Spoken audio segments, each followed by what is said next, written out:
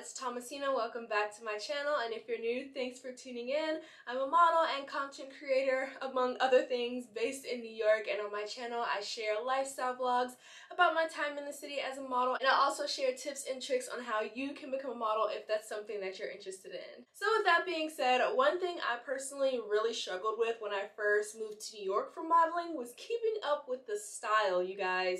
I came from North Carolina to New York, and if you don't know, the style trends can be very, very different. And so I was used to kind of doing the bare minimum when it came to my styling in North Carolina, and when I moved here, I just was not up to par. So over time, I've definitely added new things into my wardrobe that I feel are kind of like the model staples that every model should have in their wardrobe, so that no matter what, you always look good, you always look on point. And I'm going to share with you guys my 10 staples that every model needs in their wardrobe just to make styling and life a little bit easier. We're going to start with undergarments. It is sad how long it took me to get the appropriate undergarments. First things first, sticky boobs. I like to call them like little chicken cutlets. Can you guys see? Like, they literally just stick to your bosom, and these are really helpful for nipple coverage. If you are wearing a mesh top or see-through top and you want to be a little more conservative and not have your entire nipple out,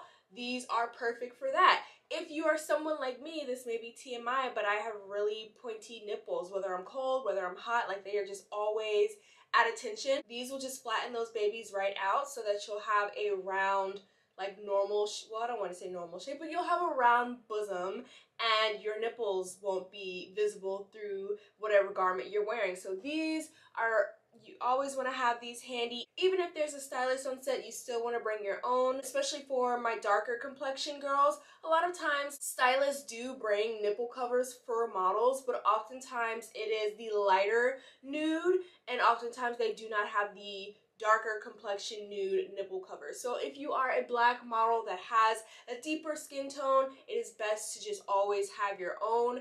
Everywhere you go, just bring your own. Following along in the undergarment category, every model should have nude thong and nude seamless underwear if you don't want to wear a thong, but nude that matches your complexion. So when I first entered the industry, I will show you guys the kind of nude underwear that I had. This was the color nude that I could find. Even lighter than this, but I can't find my lighter complexion nude. But this is the color. You guys can see that this is way lighter than my skin complexion, so even if I wore it under a garment, it would still show through the garment because my skin complexion is darker than this type of nude. But when I would go to set, the only nude available to me would be the lighter tone nude. We are just now starting to see nudes for darker complexions and deeper skin tones, and this is what I have upgraded to. So these are the Skims seamless underwear. Look how much darker this is, and it's showing up darker than my skin complexion, but you guys know sometimes your cheeks are darker than like the rest of your body, so these actually match like perfectly with my complexion. And I'll actually show you guys a photo of the photo shoot I did in this set. Every model needs to have nude undergarments that match their complexion. This is my strapless bra.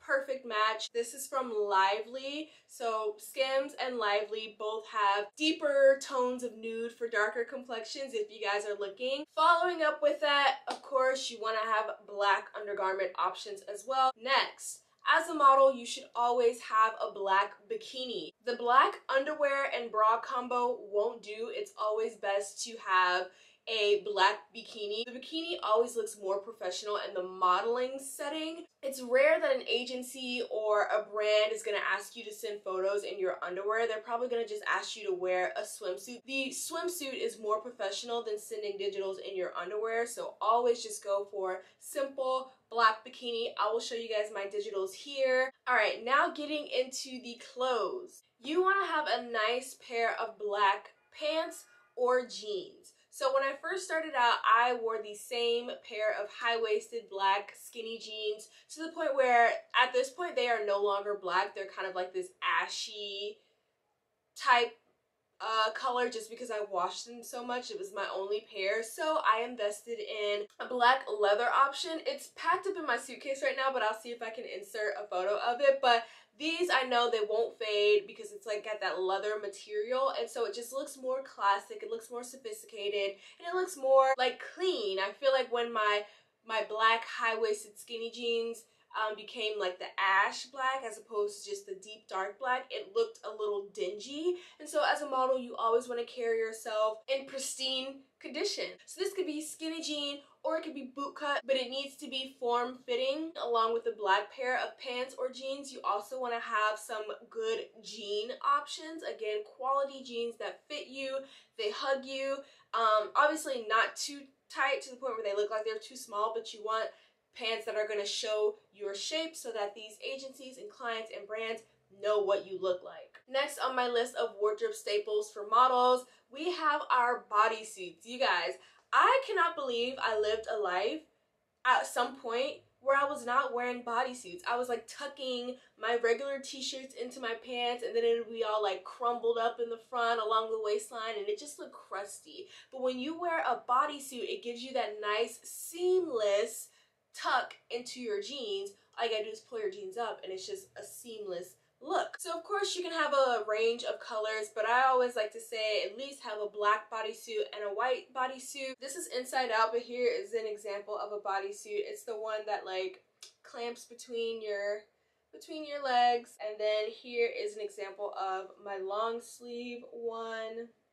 I mean, these can be dressed up or dressed down. They're so simple. I like them just because it gives you that sleek, seamless look. Next, of course, a black blazer. You guys, I wish I had understood the power of a blazer like years ago. I was so behind on the fashion time. A blazer can take a bleh outfit and make it like 10 times better.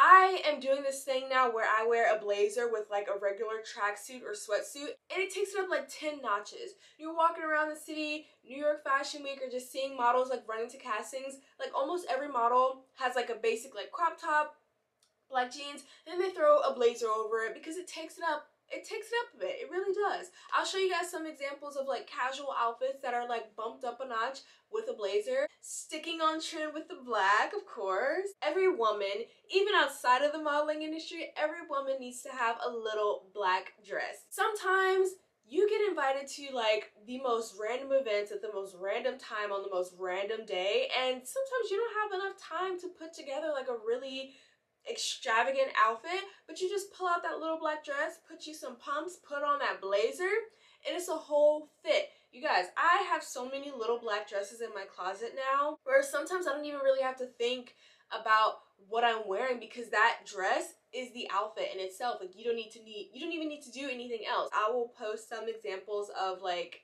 my little black dresses, my favorites, my go-tos. I think out of everything on my list, this is my absolute favorite, and I only got it like 2 winters ago. So every winter before that, I was looking busted. But thankfully, I finally got me a long black overcoat, trench coat. I think it's a trench coat. Or is it an overcoat?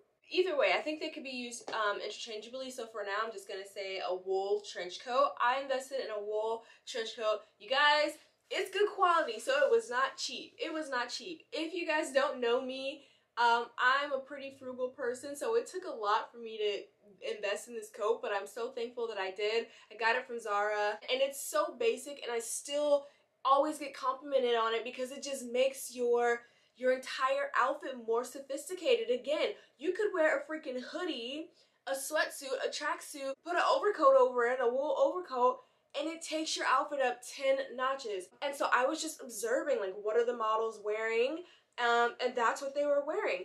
I would show up to castings a few winters ago in my big puffer jacket. It was big, it was bulky, it took up a lot of space, and it just was not cute. Now I show up to castings looking sleek and slender in my wool overcoat. It makes me a little bit more elongated. It's very classy and it's striking.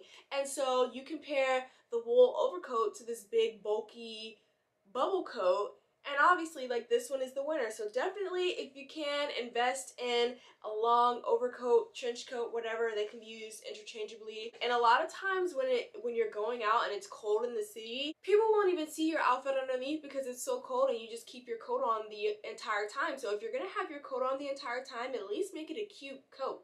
Alright, now moving on to the shoes. These are 5 shoe types that I think will make your life a lot easier when it comes to choosing what shoe to wear to a casting or what shoe to wear to an event or like your everyday shoe. But since adding these to my wardrobe, I just feel like it's taken my outfits to a whole nother level. Like even if I'm just wearing like regular blue jeans, I wear one of these shoes and again, it takes it up a few notches. So these are what I feel like are the shoe staples in a model's closet. So of course, first things first, you have your black pump.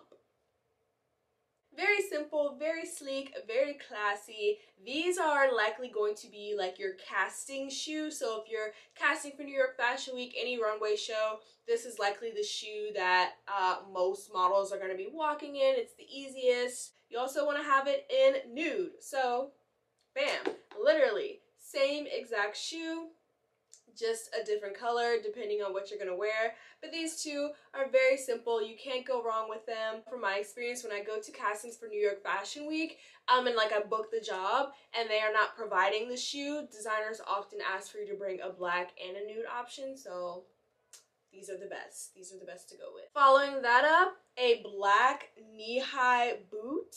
It's so sexy, again, so sleek, and it can elevate any look. Following it up with another boot, you have a chunkier heel. So these I wear on like a daily basis. If I'm kind of like just bumming it out, but I want to up my look a little bit, I'll just throw these babies on. And again, it takes my outfit up like 10 notches just because I'm wearing heels. And it's a different texture. So this is like a pleather vibe. The other one was kind of like a velvet or suede vibe. So playing with textures, having variations, it's nice to have both options in your closet. And last but certainly not least, these boots I knew I had to get. Before I moved to New York officially, I was coming back and forth for castings and literally all the models had these platform boots. And when I was in North Carolina, literally no one was wearing these, so I hadn't seen them before, but I was like, okay, when I move to New York, I'm definitely getting those boots to just walk around and go to like simple castings with, because these boots are obviously in right now.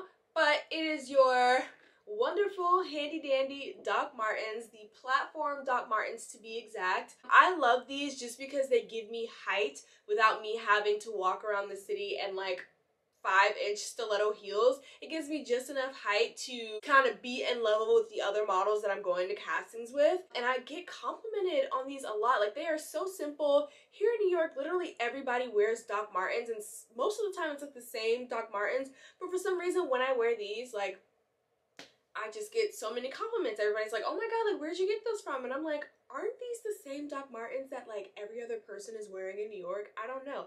But hey, y'all like them, I love them. So definitely recommend getting yourself a pair of platform boots. They don't even have to be name brand, they don't have to be Doc Marten, but just having platform boots I feel like are super helpful, especially for girls entering the industry that may be a little bit shorter. If you wear your Doc Martens to just like a general casting as opposed to wearing like stiletto heels, it gives you a little bit of height without making you look like you're trying too hard. These are a must-have. So those are the very basic model staples that every model should have in their closet. Adding these things to my wardrobe has definitely made my model life a lot easier. It's so much easier to plan outfits just by going off of these kind of base level items, and then you can build your wardrobe from there. And I wish I had someone to tell me when I first started that I would need these items in my wardrobe, because it probably would have made things a lot easier. And so I hope that you guys found this video helpful, and hopefully you guys already have some of these things in your wardrobe. Then you don't even have much else to do. But yeah, that about wraps it up for this video. I hope you found it helpful. To all my aspiring models out there, know that you can do this.